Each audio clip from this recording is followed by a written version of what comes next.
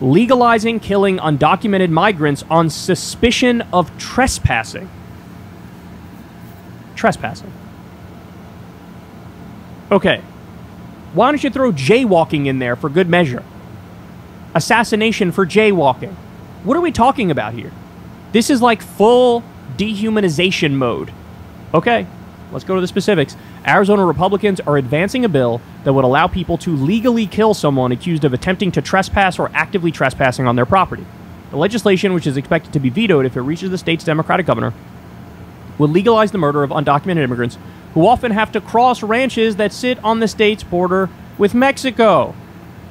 So let's be clear what this bill is. It is just legalizing murder.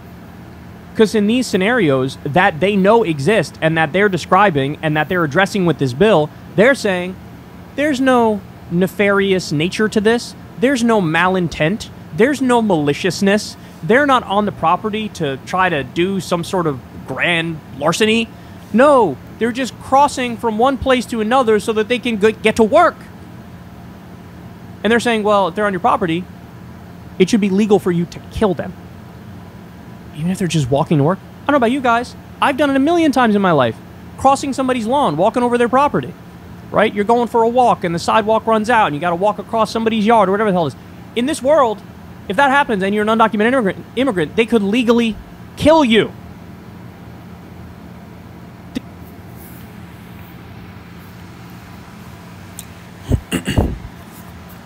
All right, Shalom. I want to give all praises, honor, and glory to Yahweh, Bahashem, Yahweh Shai, Bahashem, Racha Kodash.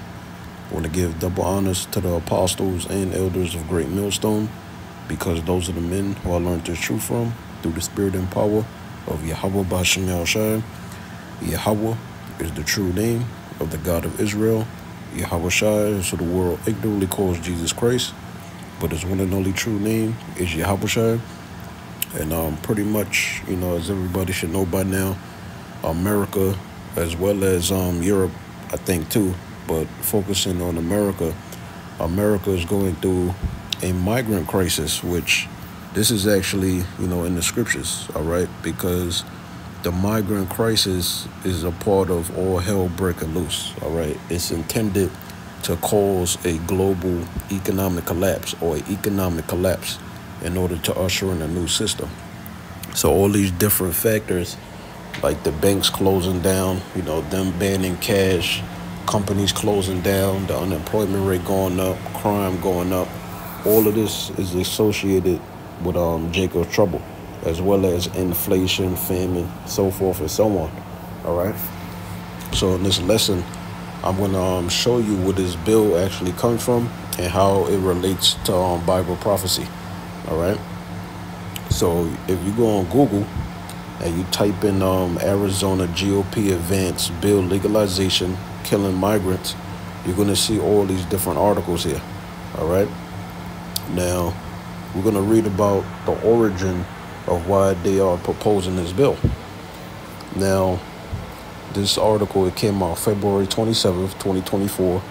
It says Arizona GOP advances bill legalizing killing undocumented migrants on suspicion of trespassing, right? Because pretty much the way how these migrants get here, they pretty much paid like cartel people that lead them through, you know, the Darien jungle, through Nicaragua, and they got to travel up and they have to go through Mexico. All right. So now you have a surge of migrants coming here, undocumented migrants, and these different home and land owners, you know, they're pissed off about that. Right. So now let's go down here. So it says Arizona Republicans are advancing a bill that would allow people to legally kill someone accused of attempting to trespass or actively trespassing on their property, right? It says the legislation, which is expected to be voted if it reaches the state's Democratic governor, would legalize murder of undocumented immigrants who often have to cross ranches that sit on the state's border with Mexico, right? It says State Representative Justin Heap said the bill is intended to close a loophole by which migrants have moved within the U.S. per the Arizona Mirror, right? It says George Elan Kelly, an Arizona rancher, was accused of killing a migrant. So this is why they are proposing this bill. This is based off of this situation that happened, right? So this is the context of why they are proposing this bill. So it says George Elan Kelly, an Arizona rancher, was accused of killing a migrant, Gabriel Kuhn Butema. I guess that's, I can't really pronounce that name, but you see how it's spelled, walking through his 170-acre property last year, per the Arizona Republic. His trial is set for March 21st, right? So, I mean, that's pretty much it. So these different landowners, these different Republicans, they're getting tired of this migrant crisis. And this is causing, a division within America.